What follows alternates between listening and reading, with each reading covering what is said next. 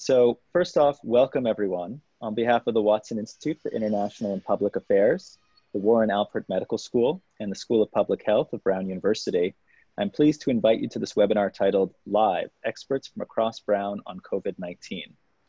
So just to begin with some of the rules, we're going to start by introducing our panelists and by inviting each of them to answer some pre-prepared questions that I have for them.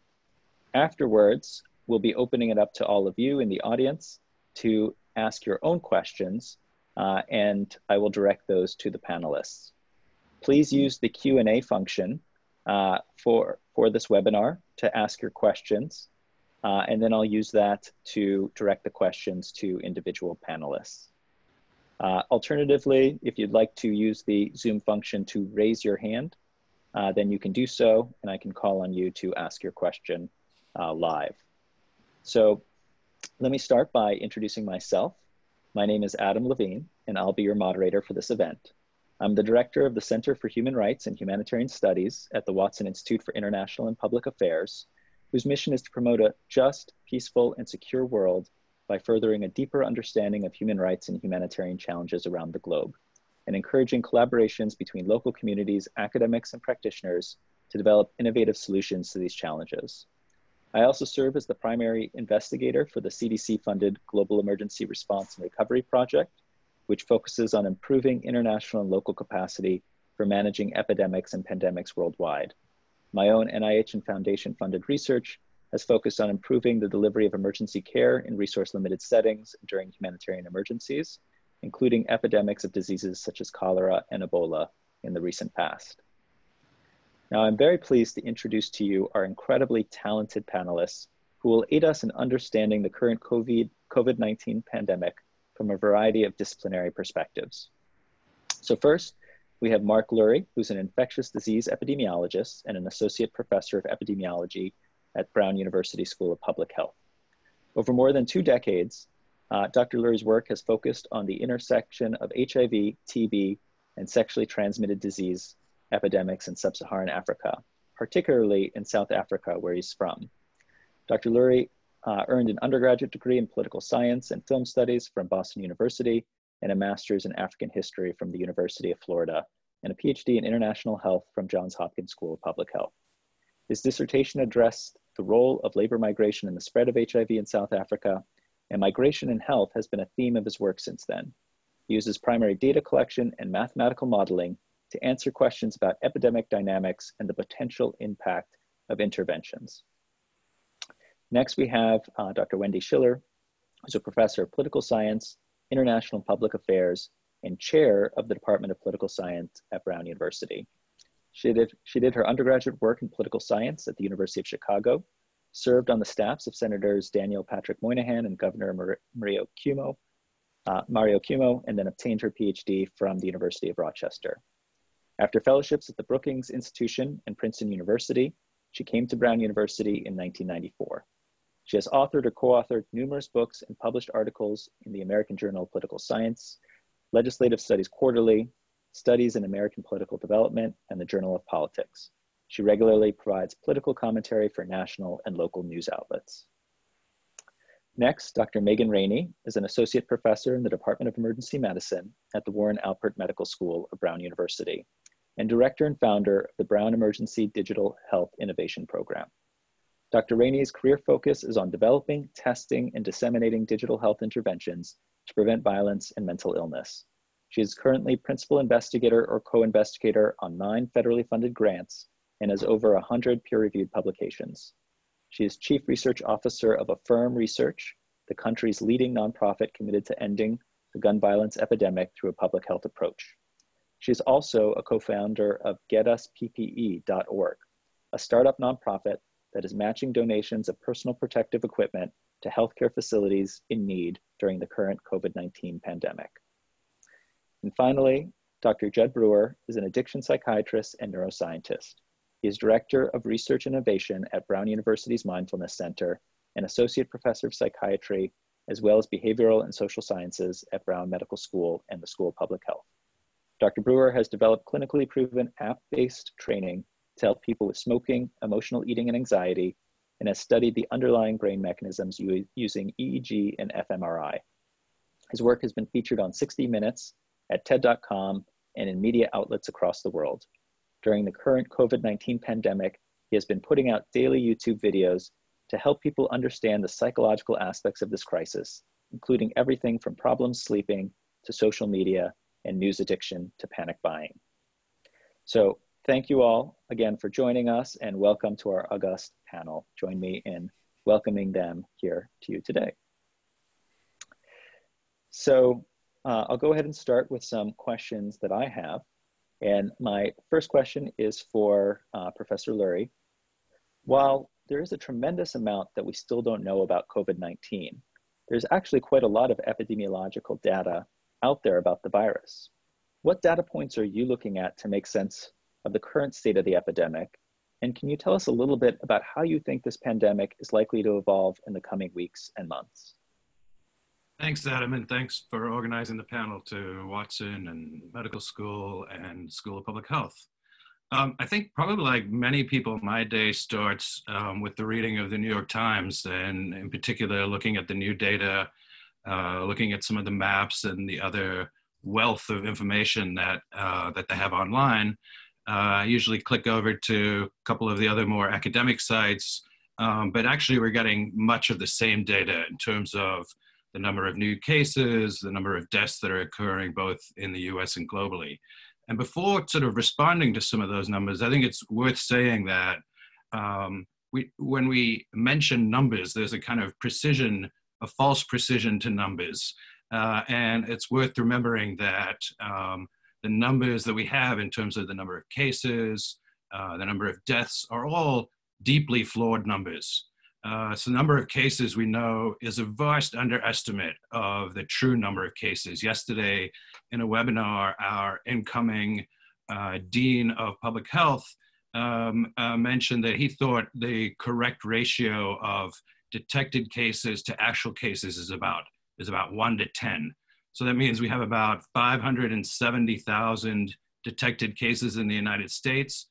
The real number is probably 10 times that, somewhere close to 10 million, sorry, close to 6 million. And the reason we don't know all of the cases is that for a variety of reasons. We've had a botched rollout of testing. We've limited testing in a major way so that it's not readily available to everybody. And so I bet many people in the audience have friends or family who have suspected or had suspected coronavirus, but were told not to get tested. So if you test a small number of people, you're only going to get a small number of cases. And sadly, that's where we are today because we don't have universal testing. We're really in the dark about the number of new cases that we have. And similarly with deaths, each state and sometimes each city has a different protocol for how they report deaths. So some places, deaths that occur amongst people who were never tested for coronavirus, even though they might have died from something related to or directly caused by coronavirus, are often not classified as coronavirus deaths because many places are not doing post-mortem testing. So when we look at the numbers, we have to take them with a grain of salt, knowing that there are deep and inherent flaws in the numbers that we're seeing. Having said all of that, there are a few numbers that really jump out at me as we try to kind of assess where we are with the epidemic and where we're going. And let me share some of those things with you. The first is that the beginning of the epidemic, everybody is well aware that China was the epicenter of the epidemic. China, over the course of the entire epidemic since the beginning of this year, has had about 85,000 cases. By contrast, in the United States, we've had about 570,000 cases. So we've had nearly 6.5 times the number of cases that have occurred in China. And we're getting about 30,000 new cases each day. So that means that just 3 days in the United States, we're producing roughly the same number of cases that China produced over the entire course of the epidemic. New York is another place that many of us are looking to as as I think it's fair to say, the current epicenter of the epidemic. And with a population of less than 20 million people, New York has about 2.5 times the number of cases for the entire country of China, which has a population of 1.4 billion people. So with over 200,000 cases, this is about 1/3 of all the cases in the United States are occurring in New York. And one small piece of positive news is that those numbers might be trailing off somewhat, at least in terms of the number of new cases. However, it's important to recognize when we're comparing New York and China, the extent of the differences between those two epidemics. So I gave you some raw numbers, but what's as important is the kind of per capita rates of infection in the two countries.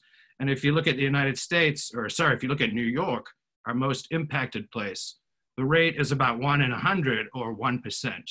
In China, the rate is 1/10 of that, or about 0.1%. So massive differences in these epidemics in these two countries. And these are the numbers that I look at, in fact, that scare me the most, that really show the kind of disparities that some other countries have been able to stem their epidemic with a lot of effort, but that we seem in the United States to not yet be on that trajectory. Thank you. My next question goes for Professor Schiller. So Professor Schiller, I have to admit that there is a fantasy world in which I sometimes inhabit, where the existential threat of a worldwide pandemic forces people to set aside all of their political differences and unite as one human race to defeat this common enemy. But I think what we've seen is can be no farther from that. Even our views on the scale of this pandemic and the proper response to it seem to be shaped by our pre-existing political beliefs. How is political polarization affecting the way that Americans are evaluating government response to COVID-19? And are voters using the same criteria to evaluate their governors as the president? So I think you're raising a really important point, and it's been a trend that's been coming for more than 20 to 25 years, I'd say, conservative estimate, in terms of a consistent effort to undermine the authority of the federal government. It's really been the pitch, mostly the Republican side of things. However, extreme left Democrats also have been sort of getting in on this as well. But essentially, once you opened up news sources, once you see the introduction of cable, and then of course we exponentially increased that with social media, but there's been a consistent effort to undermine and shrink the federal government, starting with Ronald Reagan, but really taking hold under Newt Gingrich and the Republicans in the 90s when they captured control of the Congress. And they're fighting with the Democratic president, but then they get unified Republican government under Bush. So what you see is a consistent undermining, except after 9/11 for national security. But other than that, what the federal government wants you to do is bad. The fight about science, about facts. This has been a generation. It's not just Trump. It's not just social media. It's a generation that undermines the credibility and trust in government. So when government says, or public health officials say, like Mark, like Megan, like Justin, like you, when you say, listen, we have a significant, serious problem, this is really dangerous, there's just a wall of resistance to receiving that message from the federal government. I think the rainbow, the shiny, whatever light you want to look for, is that there has been much less resistance to hearing it from governors. And that is across the Republican or Democratic spectrum. Look at Ohio. It's been a pretty reliably red state for a while, probably go red again in 2020. Mike DeWine's a longtime public servant in Ohio, having served in several different roles. He's now governor, and he shut Ohio down early. And Ohioans said, oh, this must be serious. Mike DeWine's telling us it's serious.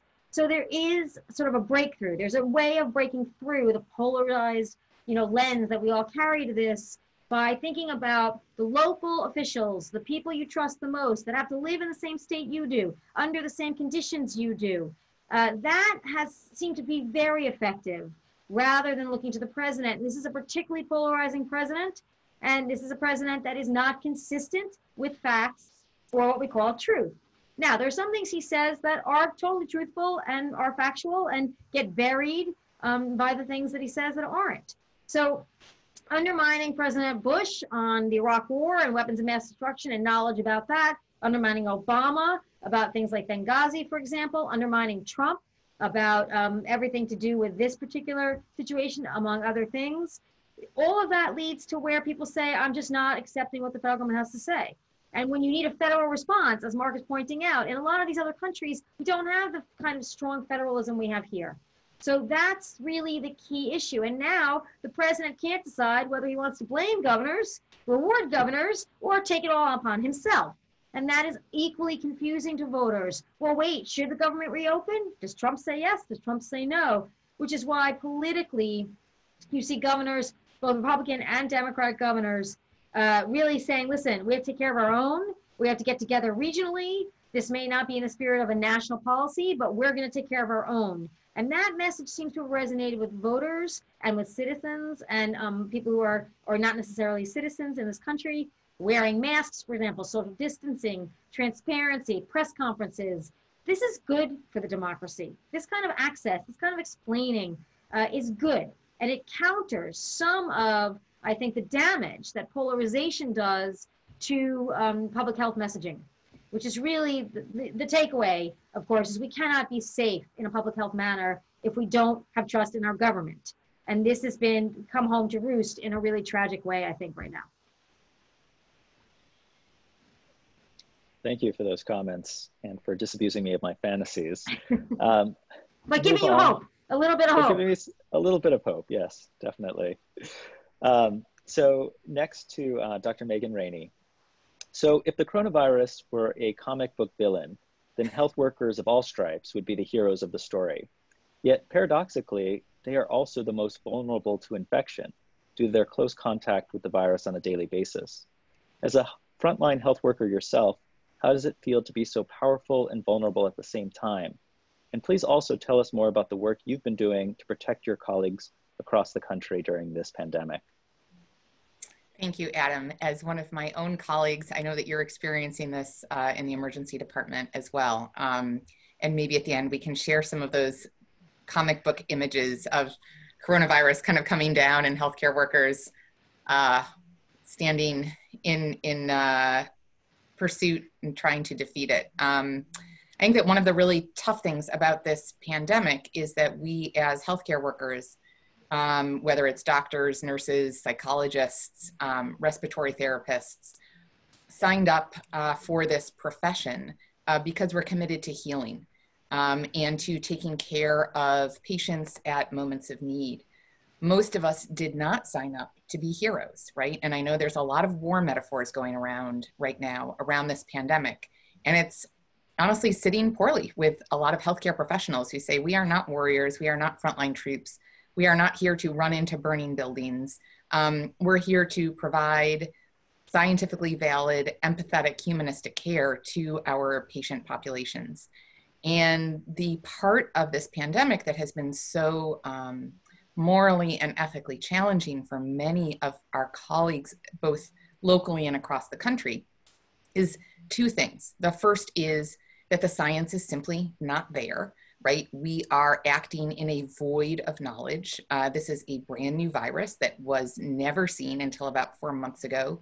We are creating scientific knowledge about best possible treatments as quickly as we possibly can, but we still don't really know if this virus is passed through droplets and contact or if it's passed through aerosol spread. I mean, there's these really simple things that there's still a lot of debate about, much less, as Wendy has mentioned, some of the false facts that have been spread about potential treatments and about ways for the community to protect themselves. So it puts healthcare workers in this very uncomfortable position, right, where we're trying to take care of people, but really don't know how to care for them best.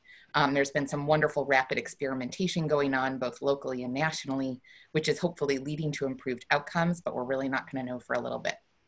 The other part, of course, that's very difficult are these ethical debates about our health versus our patients' health. As has been amply covered by the news, there is a dramatic shortage in equipment of all kinds within the healthcare space right now. What has been covered most are the shortages in what is called personal protective equipment, things like masks, gowns, gloves, hand sanitizer, the stuff that we use as healthcare providers to keep ourselves safe, and that I know that you used, during the Ebola epidemic so successfully to help keep almost all healthcare workers who went in relief efforts safe, and that you successfully trained local folks in using as well. We're being told in healthcare right now to reuse things that are normally disposable, to change our protocols based on supply, not based on science. And that puts us potentially at risk. And we know that across the world, healthcare workers have been some of the most likely to not just be infected, but also to die. And so there's this question of, do I put myself at risk? What does that mean to be in this, burning building when I'm not supposed to be a frontline warrior? There's also the ethical debate, which is uncomfortable, about what do we do, again, not just because we don't have science, but also because we don't have equipment, about these very, very ill patients. What happens if and when we run out of ventilators? What about the fact that we're running out of multi-dose inhalers? The albuterol inhalers that we use for wheezing are simply on short supply. So are many of these sedative medications that we use when we intubate people and put them into medical comas. And that puts us in these very uncomfortable situations that many of us talked about in medical school or nursing school or our PhD programs about these bioethical decisions, but in a very real, in-your-face way that's challenging for a lot of frontline healthcare workers. In response to these challenges, going off of Professor Schiller's excellent comments about creating hope, I've been absolutely blown away by the grassroots efforts within the medical community to both enhance and share science organically, whether it's within WhatsApp groups or Facebook, but also to protect our own. And in a just the most unselfish and community building way. GetUsPPE.org, which I helped co-found along with a group of other emergency physicians and software developers and nurses and makers from across the country, is one example of that, but there are others too, where we found this volunteer community that's come together and has said, well, we can feel angry and despondent and defeated by the lack of federal response and by the lack of supplies and by the, absolutely frozen data on a national level, or we can create innovative solutions. One colleague of mine in New York who works in the digital health space has labeled this the health doers, folks that say, well, there's a problem here, I am going to go fix it. And within Get Us PPE, what we've done is created this website that takes in folks that have donations, whether it's, you have some N95 masks sitting in your back basement from a construction project, or whether you're a nail salon that has a huge supply of procedural masks sitting around, or whether you're a maker who's creating gowns and 3D printed face shields. And then also takes in needs from healthcare centers across the country. We have more than 7,000 facilities that have put in their needs for various types of protective equipment. And then we match it. And we have actually a bunch of Brown med students who are working closely with us, including Charlotte Lee and Benjamin Pallant, who are helping to lead this program, to make sure that our matches are done equitably. So with an eye, not just to political expediency in who gets PPE supplies, but also making sure that those donated supplies go where they're most needed, with an eye towards safety net hospitals, clinics that serve vulnerable and underserved populations in the places that really don't have the financial reserves to purchase. And it's just been a beautiful example of how we can create hope and that optimistic alternative scenario for what the healthcare system will look like in the future. And hopefully provides a little bit of sustenance to those frontline healthcare workers who, again, Adam, as you know well, working in the emergency department, our colleagues across the country feel abandoned by the larger system. And so trying to remind them that they are not just, heroes in name, but that they do have a support system underneath them to help them stay healthy so that they can keep taking care of their patients. Thank you, Megan. That's very grounding for all of us, I think. Finally, I'll turn to Dr. Brewer. So as Dr. Ranney alluded, we are seeing an incredible amount of generosity and ingenuity during this pandemic, not only from health workers, but from many others around the country. But we are also seeing record levels of fear and anxiety. both as individuals and as a society, how do we prevent that fear and anxiety from turning to panic or something even worse? And what role does the media have to play in peaking or flattening our collective anxiety curve, to use a public health metaphor? Great question. So I think it's helpful to start by just understanding how our minds work. If our minds are a black box, how can we possibly work with them? We'll, push this button here and not know that it does anything or not. So very basic level, fear is actually a survival mechanism. It helps us learn. So for example, if we step out into the street and we almost get hit by a car, we actually learn, hey, not such a great idea. Look both ways before crossing the street. And for anybody to, anybody can understand this. It actually only has 3 elements for these types of reinforcement learning processes. You need a trigger, a behavior, and a result or a reward from a brain standpoint. So the trigger would be walking up to the street. The behavior would be looking both ways. And then the reward is surviving, right? And so from a basic learning standpoint, this is evolutionarily conserved all the way back to sea slugs. They learn the same way that humans do in terms of both positive and negative reinforcement. So here, I think it's helpful to just know, oh, this is a basic learning mechanism that helps us survive. Fear is not necessarily a bad thing. But if you think of the survival brain, right, that's where these fear and reinforcement learning mechanisms come in. On top of this, we've layered neocortex, which literally means new brain, which is also involved in survival, but in a different way, more in terms of thinking and planning. And what our neocortex and say the prefrontal cortex in particular needs is information. And as folks have already been mentioning, Mark mentioned this as well, we don't have a lot of information. Megan was talking about this as well. We don't have a lot of information about what's going on. Everything from how this virus is actually transmitted to how long we're going to need to be locked down, all these things. So that doesn't stop our planning and thinking brain from acting. And we can think of this in terms of uncertainty. So when there's uncertainty, our brain, we actually get itchy and restless, and our brain says, hey, I need information, go get me information. And it urges us into action. So we go and look around. And so we go on social media, we listen to the news, we do whatever to try to get accurate information. But when that information isn't there, our brain says, well, I'm still going to do something. And so we actually start to spiral out into anxiety and worry. So we can think of it this way: fear, helpful survival, fear plus uncertainty can actually lead to anxiety. Okay. And so anxiety or worry can actually get reinforced in the same way that these fear survival loops do. So fear could be the trigger, worry can be the mental behavior. And then the result of feeling like we're doing something feels better than not doing something, at least to our untrained brains. So we can actually start to spiral into worry and anxiety habit loops. The problem is that makes our prefrontal cortex go offline. It's harder to think and plan.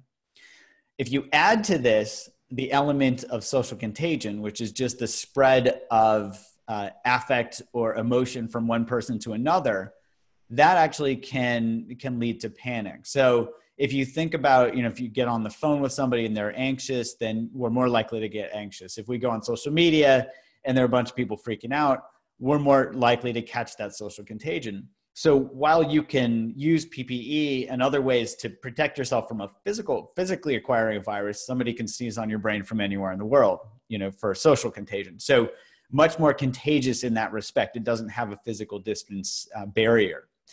So here, if we go on social media, we see people panicking, we're more likely to panic. If we go in the grocery store and we see somebody, hoarding a bunch of food, or I don't know why toilet paper became the meme, but there it is, buying all the toilet paper, even though we didn't need toilet paper, our scarcity mode kicks in. And then we move into panic, literally is defined as wildly unthinking behavior. We go and buy the toilet paper, somebody else sees us buying toilet paper, and then suddenly there's a run on toilet paper at the grocery store, even though that's absolutely not what our planning and thinking brains would do, okay? So fear plus uncertainty leads to anxiety. Anxiety plus social contagion, that sneeze on the brain, leads to panic. And with panic, our prefrontal cortex is completely offline. That's where this wildly unthinking behavior comes in. So I think those pieces are important to keep in mind. The last thing I'll mention is, as Megan and Wendy and others were saying, there is hope. If we can do simple mindfulness practices, or, I just study that there are other ways to ground ourselves, prayer, yoga, things like that. We can use these as ways to just simply help our thinking, ground ourselves in our present moment experience. And that helps our thinking brain come back online so it can actually plan and think, so that it can help us move forward without panicking. And that's why I've been putting out these videos on YouTube. If folks are interested in learning some of these specific practices, I put something in with each day's video. So I'll just put it there. I think there is hope there. And actually, I'll just end. I think Megan said this beautifully. We can also tap into our brain's natural reward system, because the brain is always looking for what I think of as a BBO, a bigger, better offer.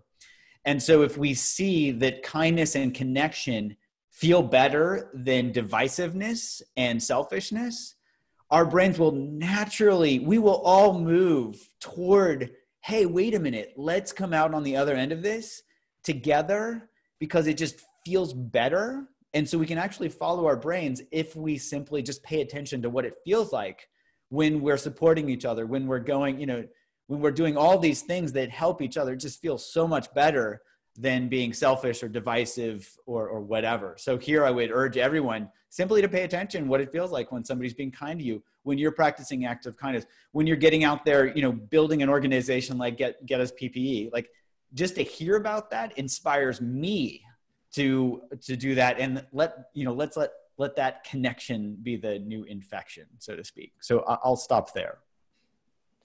Thank you. So I guess there is hope for my fantasy world after all. All right, we're going to open it up now to questions from the audience for the remaining 50 minutes or so that we have here. And so please enter your questions into the Q&A box, or if you'd like to raise your hand, we can try and do it that way as well. I will try to get to your questions, and I will also reserve the right to throw in additional questions of my own to the panelists as well.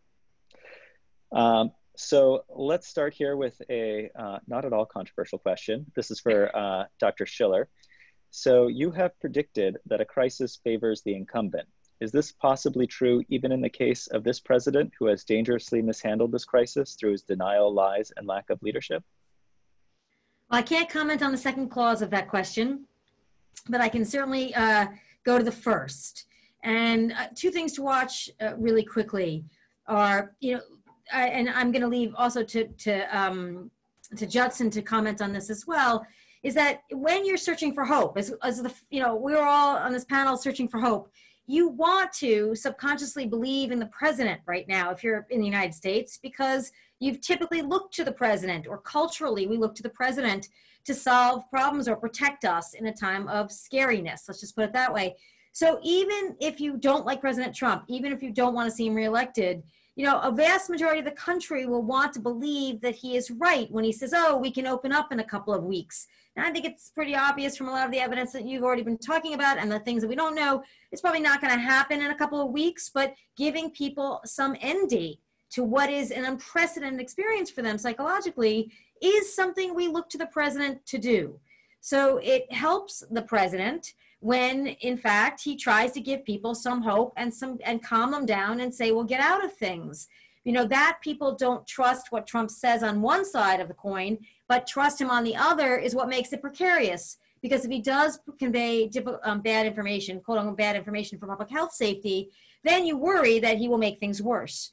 But the second thing that I recall from 2016 that I just thought of actually yesterday after watching a fairly remarkable press performance by the president was that in 2016, Trump got a ton of press the whole spring. People didn't even think he would get the nomination. And Hillary Clinton didn't, but the press covered Trump rallies and whatever he said. And he said outrageous things. And they just gave him a ton of coverage. This time they're doing the same thing as president. They're giving him an hour, 2 hours for these press briefings, which is a massive amount of free press. And that it reinforces his base and reinforces his position as president of the United States. So as we come out of this, and we hope we do, don't be surprised if his approval ratings don't sink. They did go down as deaths went up, they went down, but that as it creeps up again, if the economy improves, because people want to believe that if he does well, the country will do well. And so that's where the advantage lies for an incumbent in this very difficult time. Okay.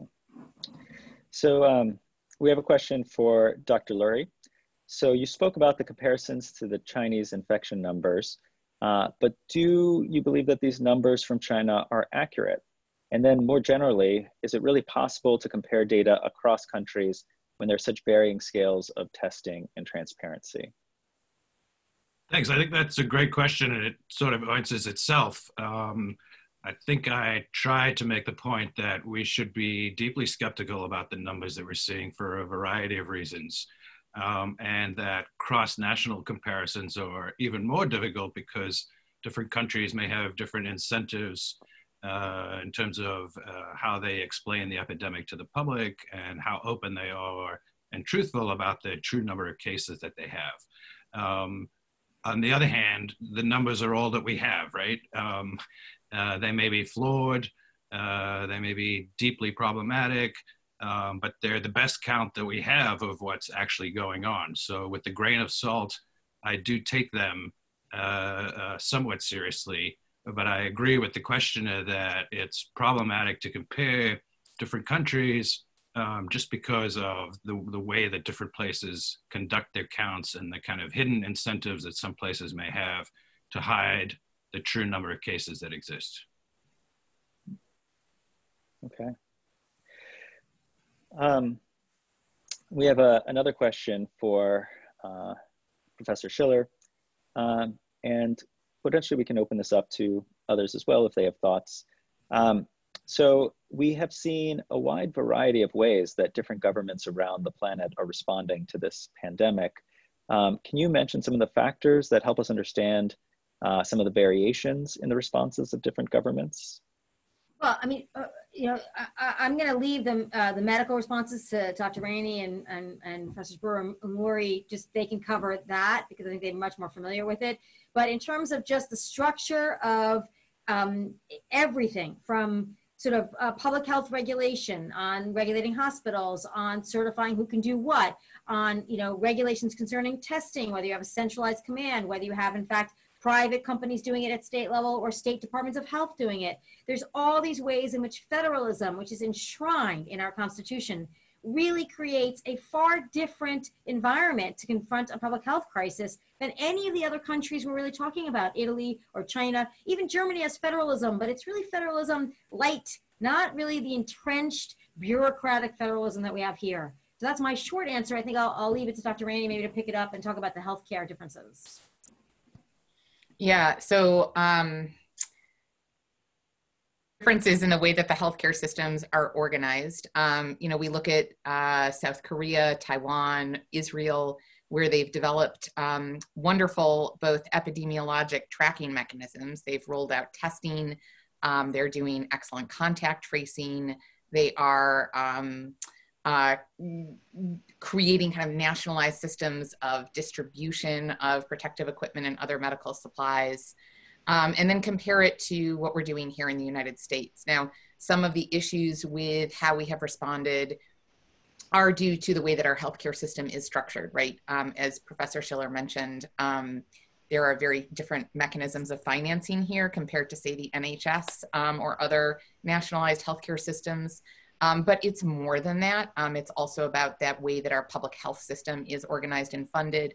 And again, really also about that kind of, as Professor Schiller mentioned, about that systemic defunding of a federal response. When you compare the way that we are reacting and planning, both planning for and reacting to this pandemic compared to how we've handled other pandemics in the past, the missteps are not inherent to our healthcare system or inherent to our political system. You can look at other countries like, say, New Zealand or Switzerland, which certainly has its issues, but is in a better spot. You can also look at countries like Britain, which do have the NHS and yet are in a very similar position in terms of both lack of PPE and high infection rates compared to us. And it's because of the way that the kind of political leadership has handled it. What could have been done differently? Well, we know that under the Obama administration that there was a strong pandemic planning task force, right? We know that at the time of transition from one administration to another that We tried to pass on that planning knowledge. We know that we have been through planning for Ebola, SARS, H1N1, et cetera, before. We know that there is a need for national level testing and coordination of data, and for national level public health messaging. Second, we may have What, sorry? No, it's okay, go on, please. Oh, okay, sorry. I think he was commenting that there wasn't really a coordinated national messaging right now. No, that we know that there should be, but there isn't. Right. Yes. There isn't. Yeah. No, there Sorry. What I'm saying, what could happen? So what could we imagine would happen in the United States? It would be that the federal government would say, listen, this is an emergency situation. We need national level data. And Dr. Jha, who Professor Lurie mentioned, who's the incoming dean, he and I wrote a piece together for the New England Journal a couple of weeks ago, right?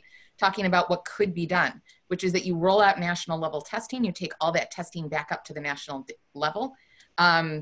You do a national survey of needs for PPE and for other medical supplies, and you use that to equitably distribute, to direct production and to direct donations across the country. You do high-level public health messaging, create a playbook that's passed out to state-level departments of health and county-level departments of health, so that each municipality in each state doesn't have to create its own. There's a lot of stuff that can be done even in our federalized system much more effectively. I'll stop. I'm wondering, Adam, if you could comment on how you and how Watson Institute are approaching this. I'm guessing you've got a lot to say here as well. Thanks so much for putting me in the hot seat. I enjoy putting others in that seat. So I think that, it certainly is true. One thing that has really blown me away about COVID-19 is how different this pandemic is in so many ways from all of the past ones that we've seen. So I was there in Liberia and Sierra Leone during the 2014 to 2015 Ebola epidemic. I worked a lot actually in the last year on the most recent Ebola epidemic in Eastern Congo. I've responded to cholera epidemics all over the world, from the Caribbean to South Asia. And we also saw the way that the world responded and the way that individual countries responded during more recent respiratory epidemics such as SARS and H1N1. And this has been, really quite dramatic in terms of how it's impacted literally every country on Earth. Now more than 180 countries have widespread community transmission. And, I think that there are, individual viral factors. There is a lot of bad luck. There are some missteps, both in China and the United States and Europe and other places. There's lots of blame that can go around that led to the pandemic growing so large.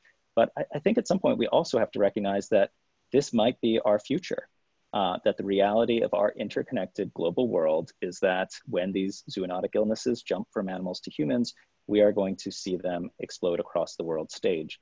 And that leaves us with sort of a really profound thing to think about as we move out of this pandemic, however we move out of it. There's some questions getting to that I'll be delivering to you guys soon.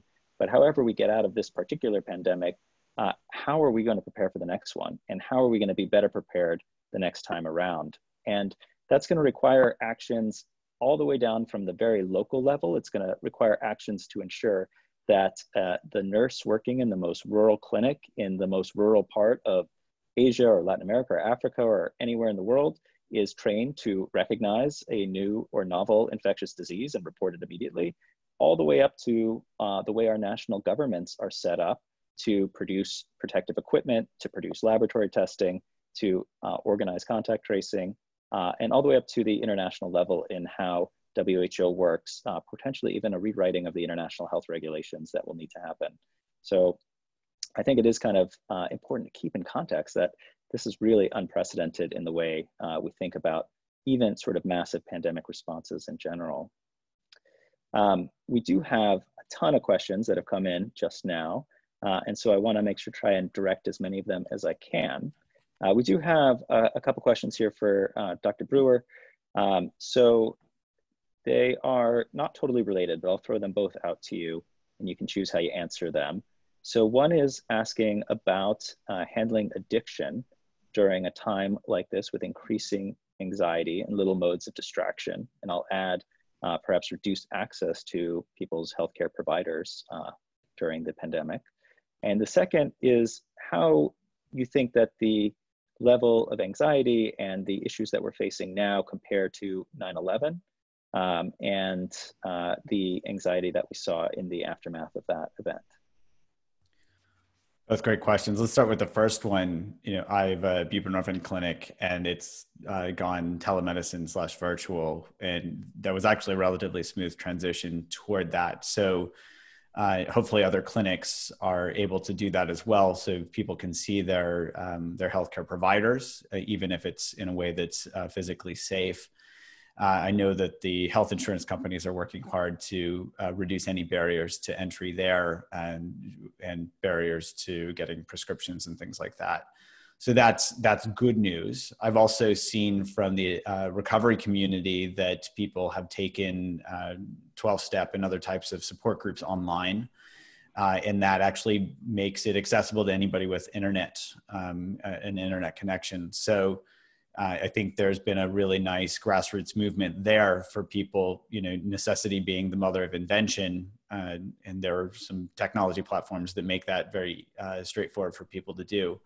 Some of my patients have talked about how they're still meeting in person because there's something about, you know, just being kind of in person, but they're keeping their groups small, you know, 4 or 5 people, trying to really keep in mind these protective measures to reduce the transmission.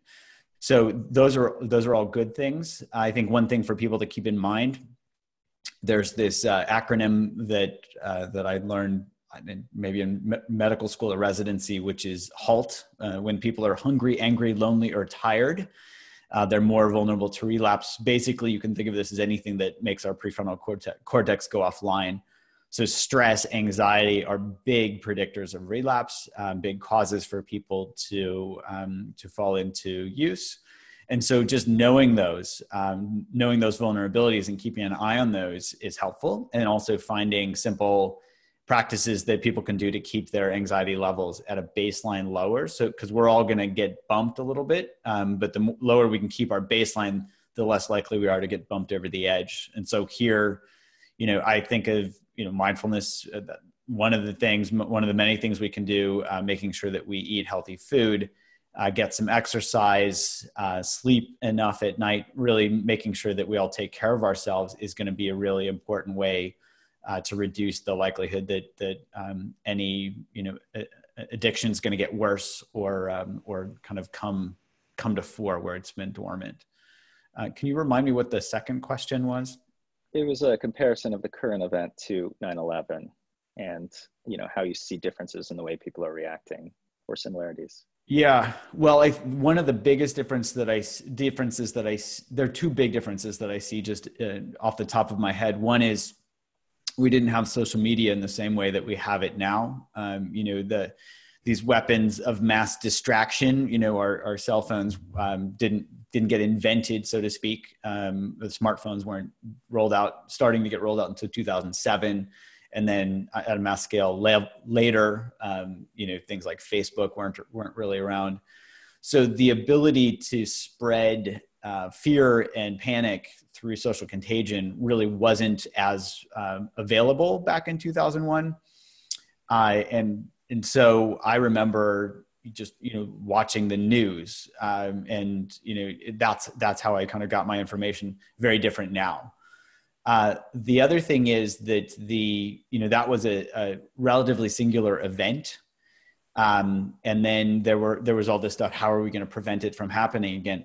This is an ongoing level of uncertainty. You know, we don't know, like, I won't reiterate all the things that we don't know, but there are many things that are still uncertain, and our brains really don't like uncertainty. And so I think that uncertainty is really is kind of festering that anxiety as well, in a way that we didn't see, or certainly I didn't see personally back in 2001.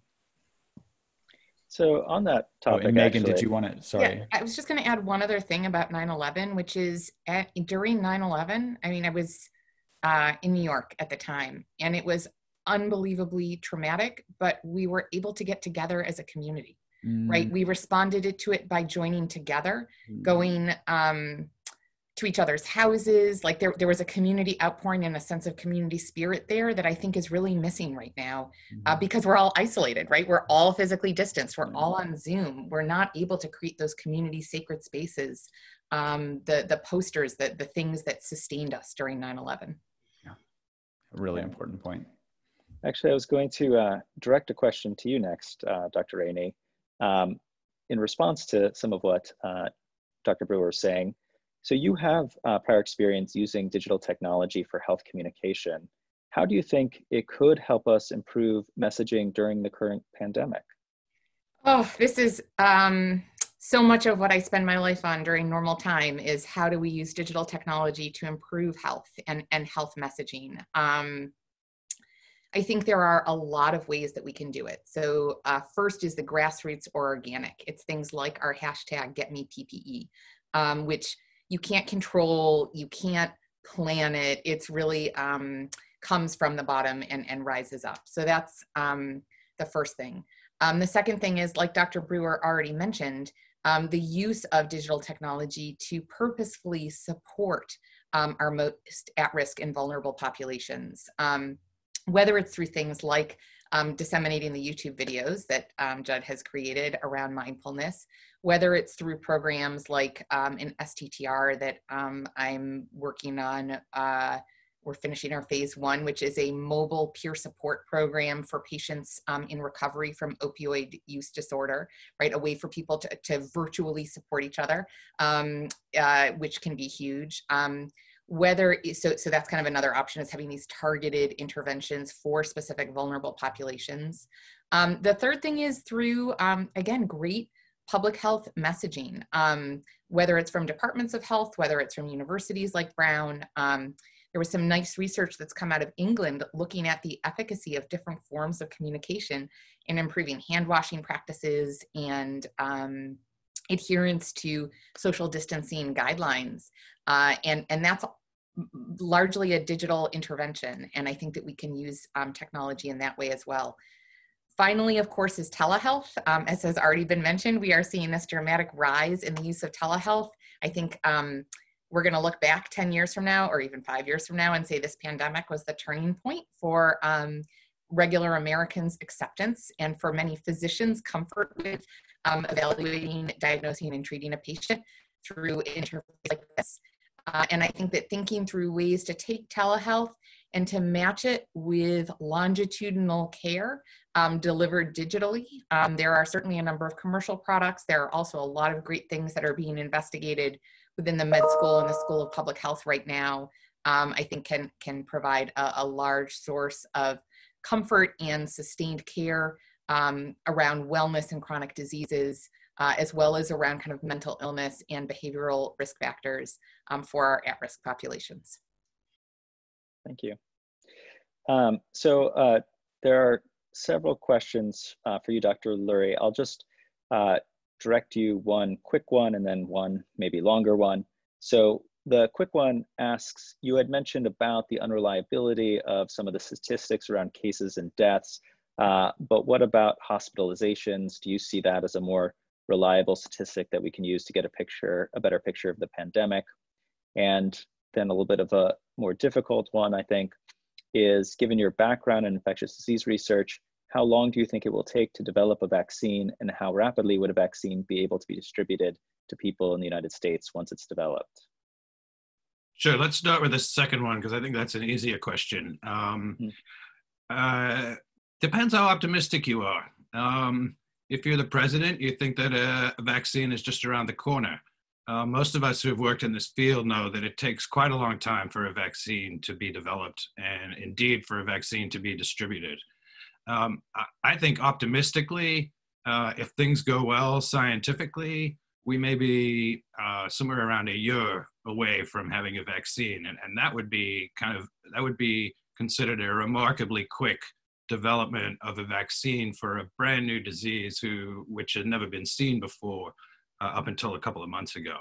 But I think it's quite a long way off. There are obviously a number of really important steps that have to be taken before a vaccine can be judged to be safe, and then furthermore, before it can be judged to be effective.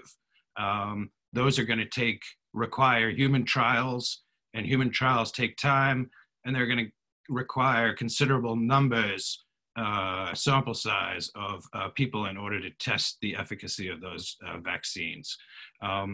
Vaccine, I think, is a bright light at the end of the tunnel, but I don't think we see that light yet. It has the potential to really alter the scale of the epidemic, our response to the epidemic, and the possibility of kind of further epidemics as we start to ease restrictions.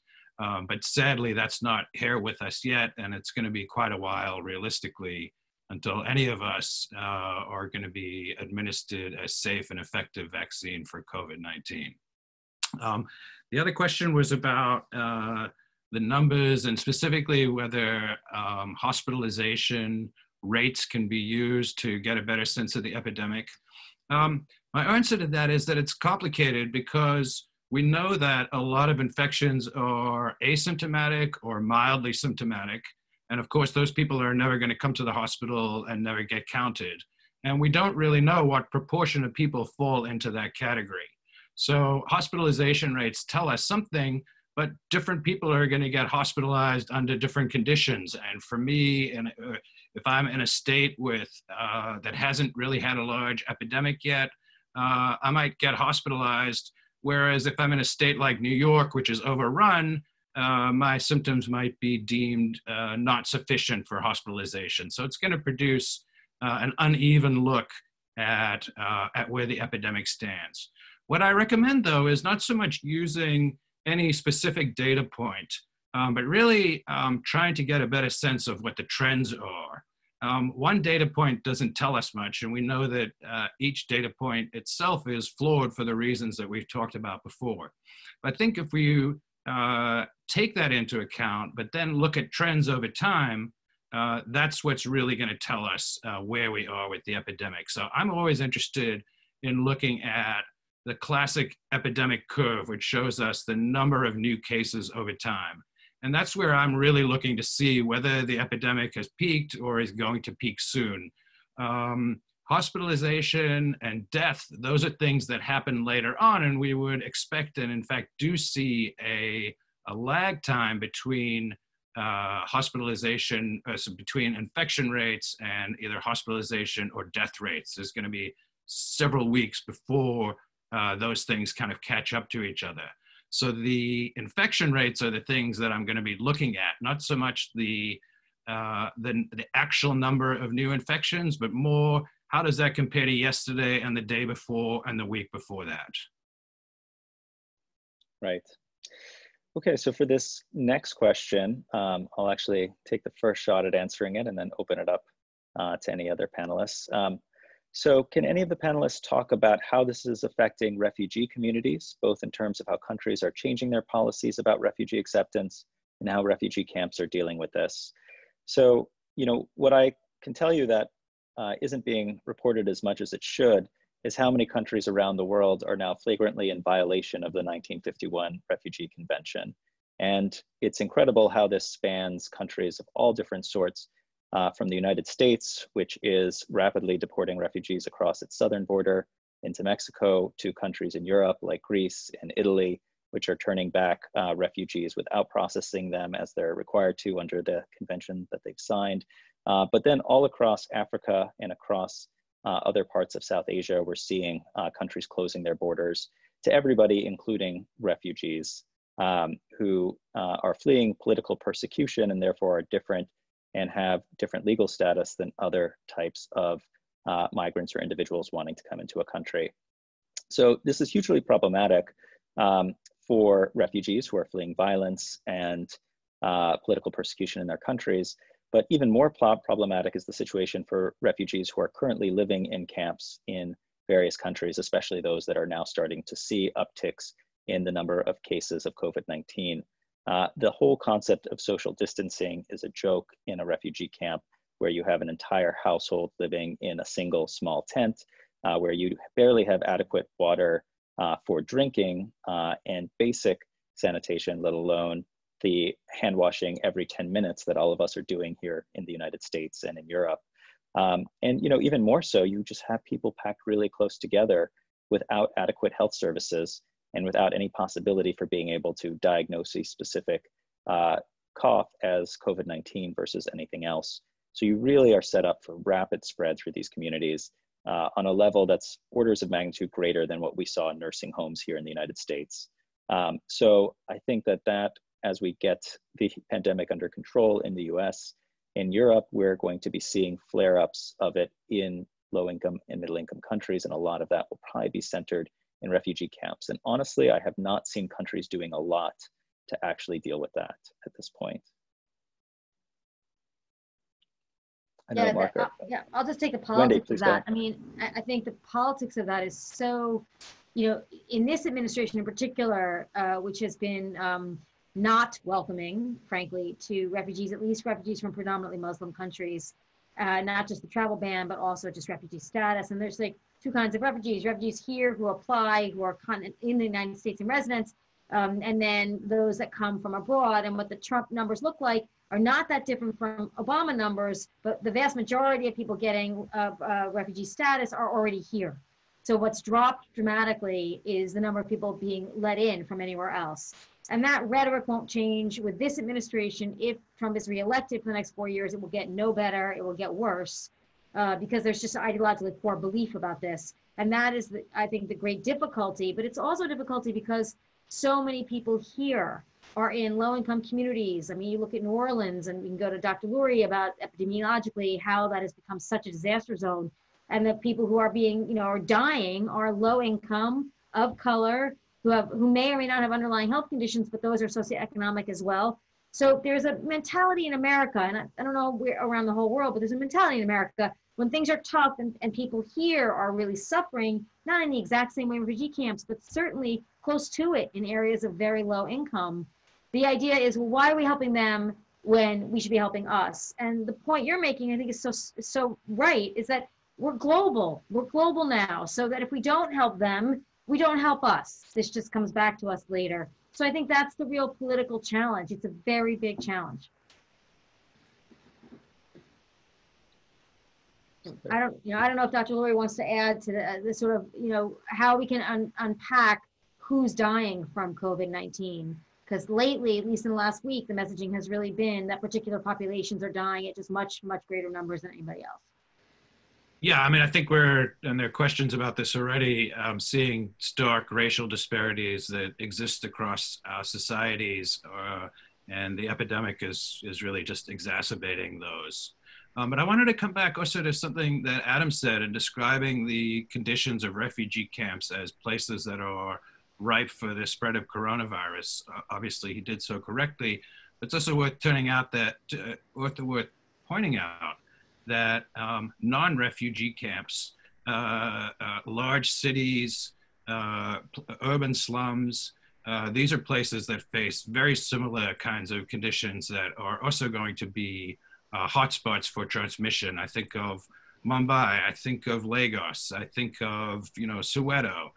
These are places where social distancing is really not an option for the majority of people living there, and compounded by poor healthcare systems that are already overwhelmed and that lack anything even close to the amounts of medical equipment that we have in the US. And we've seen how shortages play out even in our country.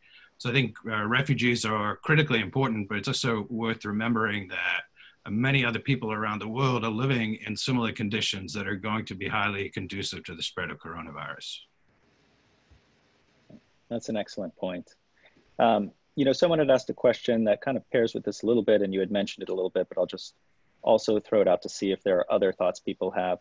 And this related to really the racial and social inequities in the United States, the pre-existing racial and social inequities in the United States, and how those are now resulting in higher rates of mortality in certain communities.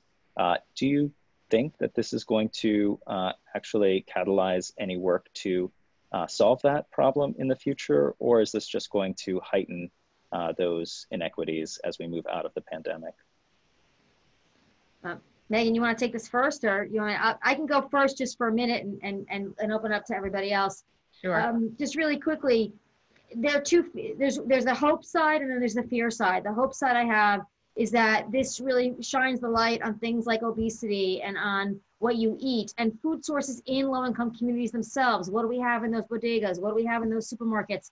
You know, what does food stamps encourage buying or not encourage? You know, all the kinds of things we think about that create health inequities between people with money and people without money. And I hope that we think much more about that in a public health kind of way. My fear is that this becomes racially stereotyped the way many other things are racially stereotyped in society, and that you know, white middle income, upper income people who haven't lost anybody or haven't experienced this just decide it's somebody else's disease and somebody else's problem, and it will go in the opposite direction. And I genuinely don't know which direction. We have the capacity to go in either direction. I don't know which one will go.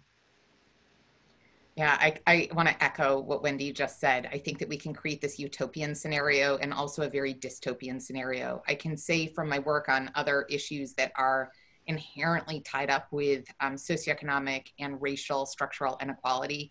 As many of you know, I spend a lot of my time working on issues of gun violence. And I can say that the thing that has created national attention to gun violence is the fact that, you know, bluntly, white upper middle class kids are getting killed now. And that's why the national attention has turned to it in a way that was not paid in the 90s or the 2000s. I hate to say it, but I think that a lot of the determinant of whether this leads to a restructuring of healthcare and an attention to these structural issues it's going to be two things. So one is the degree to which we see a second peak of this pandemic and the degree to which that kind of reaches all across the United States. They're reporting now that you know, all 50 states obviously have been touched, but also that the majority of rural counties now have a case. And I think that the more that this pandemic touches, the more that every American knows someone who's touched, and it's like civil rights, it's like gay marriage, the more that we all know someone who's been affected, the more likely that we are to see systemic change. The second part of it, of course, is our political leadership. And I suspect that we will see some shifts in individual states, whether we see a shift on a national level, similar to what was seen with the New Deal or with Great Society, is going to depend on what happens in November to a large extent. Something's happening in November? And also, who knows? Maybe it will or maybe it won't. We'll see.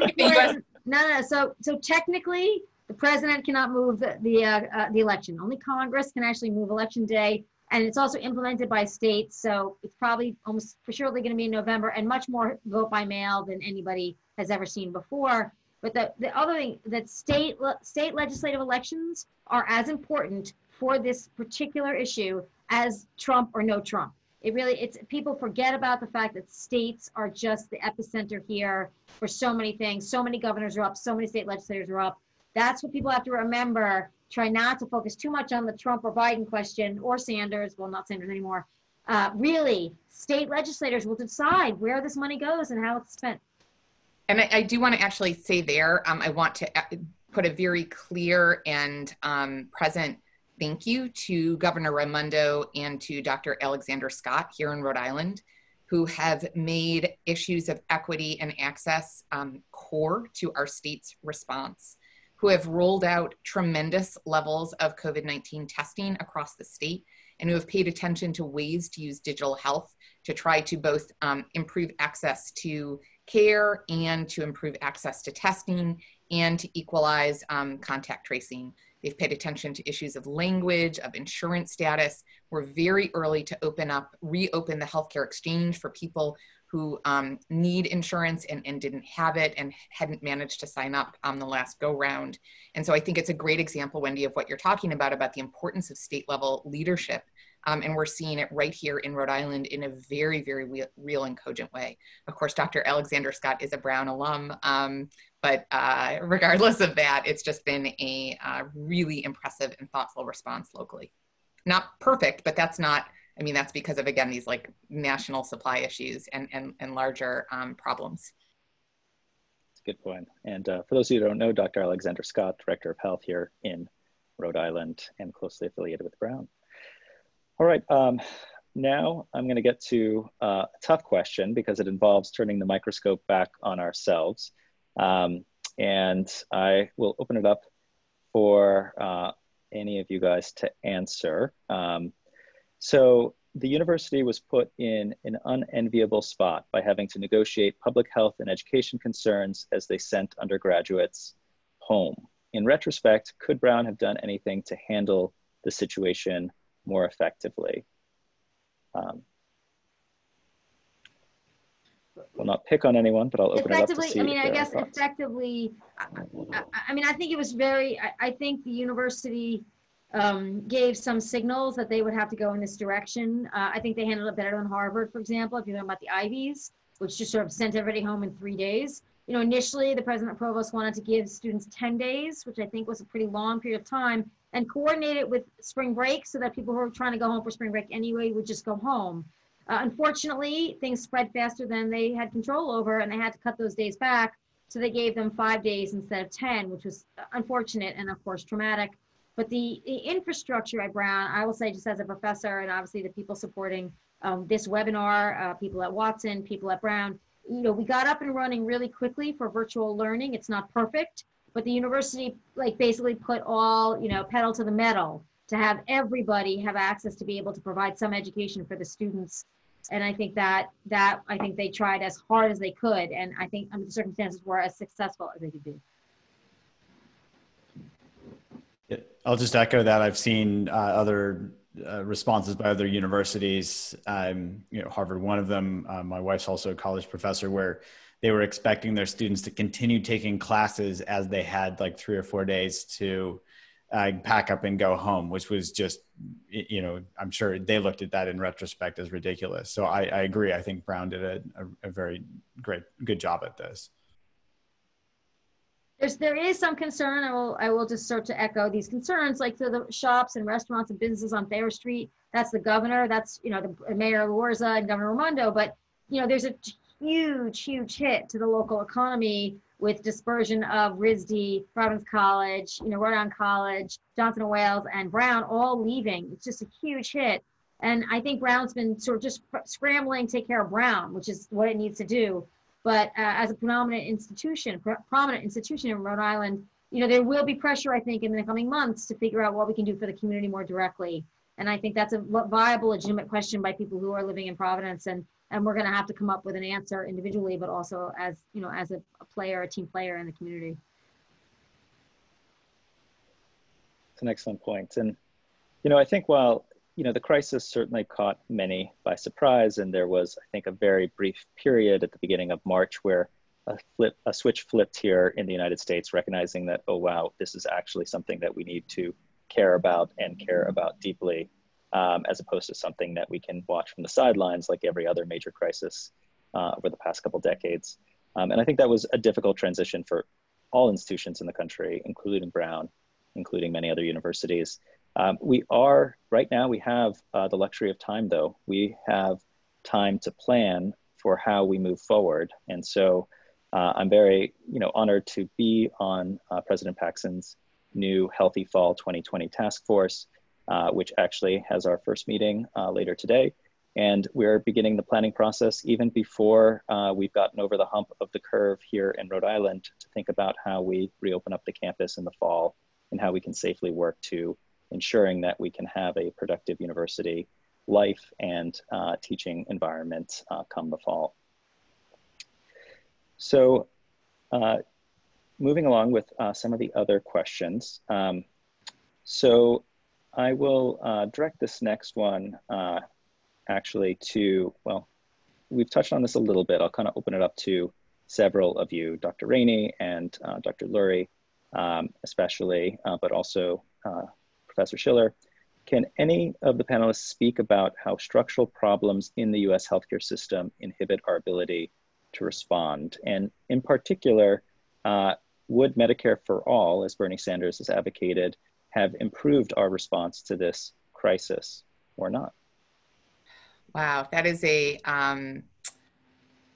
that's a lovely question. I think it is also a very, very difficult one to answer in a lot of ways. So it's easier to answer which parts of the health system are currently broken than to, sorry, apologies for the background noise. That would be my 8-year-old. We can talk about distance learning and all of the successes therein.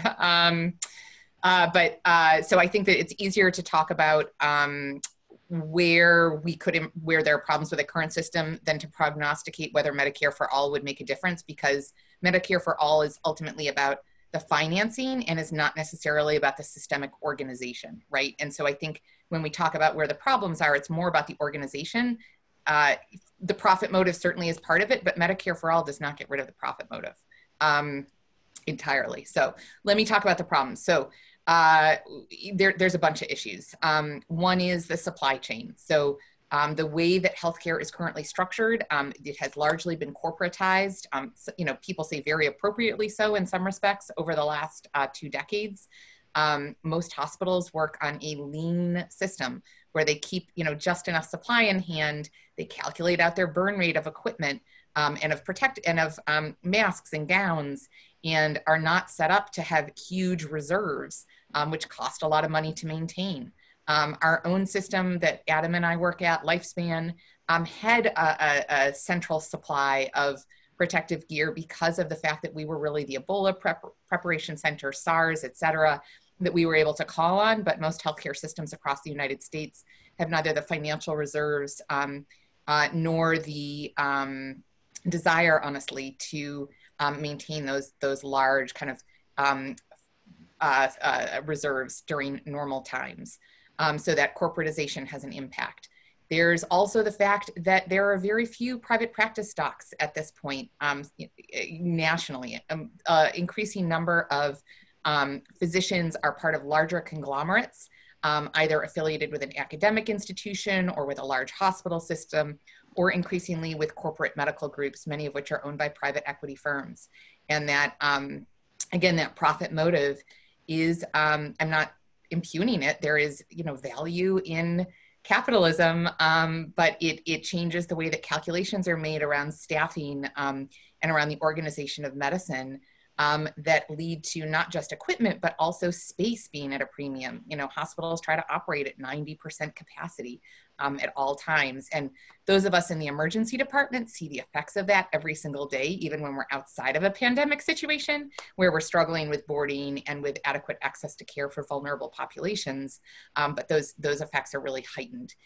The last part is because of the way that again, leaving aside the insurance issue, which is a whole separate thing, but because of the way that the healthcare system is organized, there really is not, we have the Joint Commission, we have the ACGME that oversees residencies. There are some national bodies that oversee aspects of healthcare, but each hospital system is separate and is allowed to manage itself separately, and there's no national direction. And you could argue over whether there should be, but the reality is that the federal government can't really say, hey, every hospital, you must do X. They can do it within Center for Medicare Services, within CMS, providing guidelines on what we do when we take care of patients with Medicare, but that's really not universal. Then lastly, there is the insurance issue, right? So, there are lots of stories about patients being afraid about cost with showing up at the emergency department, or the cost of COVID-19 testing. And an early focus of many of us in healthcare in the policy space was around waiving those costs for patients, about making sure that COVID-19 testing and treatment was free, or that folks wouldn't get stuck with either a large deductible or a large bill. But that has implications on the other side for how providers and healthcare systems stay afloat, right? So, would national insurance fix it? Possibly. And I think there are a lot of advantages to having Medicare for all, but the devil is really in the details. And I would say that this is much more about having an adequate public health infrastructure and adequate federal leadership on supply chains and on kind of quick response to pandemics than it is necessarily about the insurance system per se, although I welcome others' thoughts too. That was pretty comprehensive. I think what one thing I think when we think about healthcare moving forward is that just like after what led to the adoption of ACA or Obamacare, as imperfect as it was, and I think this president has now learned that websites can crash depending on any sector, right? Banking, small business, or Obamacare. But the point is that, an economic disaster led people to say, health insurance shouldn't be tied to employment. And I think they think the number today is 17 million newly unemployed people in the country. You know, the political cry to be sure that you can have health care and be able to pay for that. And in an emergency, when you don't have a job that provides that for you, whether you're a gig economy or you're not, I think that's just, the pressure's going to grow. And I think Megan and Dr. Ranney is completely right about whether it's Medicare for all or something else. You know, the level of acceptance by the American people of not having that, I think is going to go way down after this crisis, during it and after it. And so when you think about this in the fall, when it comes up again, you know, some sort of system that is easier to navigate and more readily available to more people, particularly people who are in their 50s and 60s prior to Medicare, who lose their jobs and aren't getting them back. I think that pressure is going to reemerge again in this election season. And I think we're going to see some changes. I just don't know how they're going to take shape and whether they're going to start at the state level first, if there's any money there, and go straight up to the federal level. And then, Wendy, if I can just kind of go off of that, there's also the flip side, which is the effect on providers.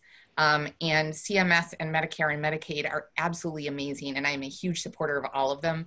I will also say, as a frontline healthcare provider, that the billing and coding regulations are onerous and sometimes impede my ability to provide good care. We get sometimes these dictums from above that don't have a lot of basis in science or in ethics or in equity that we are required to follow, that sometimes truly, you know, overall, I think that they're beneficial, but there's a kind of give and take. And one of the things that we're seeing during COVID-19 is a relaxation of many of those regulations. You know, HIPAA has been waived for telehealth right now, which is terrific because it was a huge barrier to us rolling out telehealth.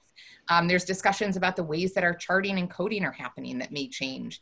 And so my hope would be that, you know, we can marry the best of both systems so that we can have insurance, which from an individual consumer or from a population level is so needed to have insurance for all, but then we can also mitigate some of the bureaucracy, which really hurts providers' ability to take care of patients, and which results in a lot of unnecessary administrative overhead. You know, to be clear, creating Medicare for all is not going to get rid of administrative overhead. It will get rid of parts of it, but there's a lot of regulations around Medicare and Medicaid, which we will, which may actually kind of increase if we create Medicare for all. Okay. And so just as we finish up, I will have one final question directed to everyone on the panel. There's actually 5 or 6 questions that are all various flavors of the same question, which is, please peer into your crystal ball and tell us what the future looks like. So specifically, after we get over this initial peak, which hopefully we will, what does the next year look like before we have a vaccine? What is life going to be like in the United States? What is our healthcare system going to look like? What is mental health going to look like? And what are our politics going to look like in this country? We will start with Dr. Lurie, because he has the best crystal ball, and then we'll move on to everyone else. I'm afraid my crystal ball is pretty cloudy because there's a lot of unknowns here. I do think that it's fair to say that things are going to be, that our lives are going to be drastically changed for the foreseeable future.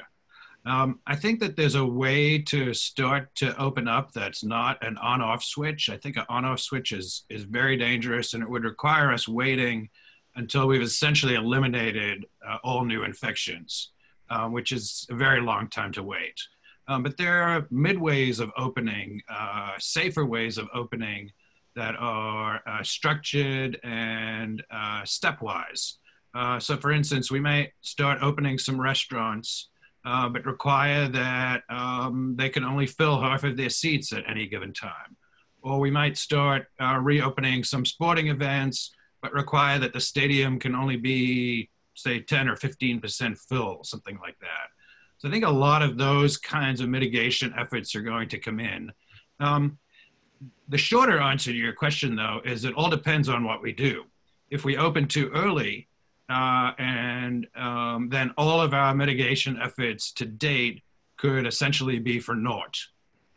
If we open while there's still significant infections raging in our communities, then we basically achieved nothing over the last 4 or 5 weeks when we shut down completely. So finding that sweet spot about when to open and when to do it slowly is going to be critically important. But it's very clear that if you do things much quicker quicker that should be done, that we're going to be back to the drawing board again, back where we were at the beginning of this epidemic, with lots of new infections coming down the road.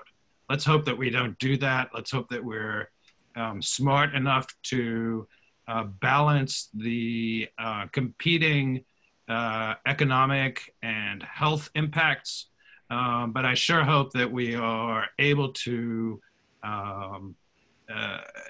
make the decision based on data, make the decision based on where the epidemic actually is and where it's going, and not based solely on economic imperatives, which would have us open much quicker than many of us public health people would be very comfortable with. Okay, and quickly, 1 minute for each of the rest of you. Dr. Ranney, would you like to go next?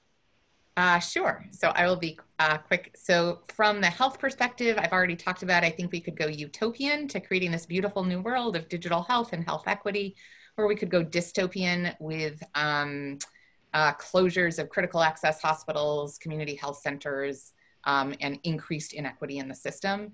I also think that as a society, this is going to fundamentally reshape the way that we all relate and interact. And I'm sure that Jud will talk more about this.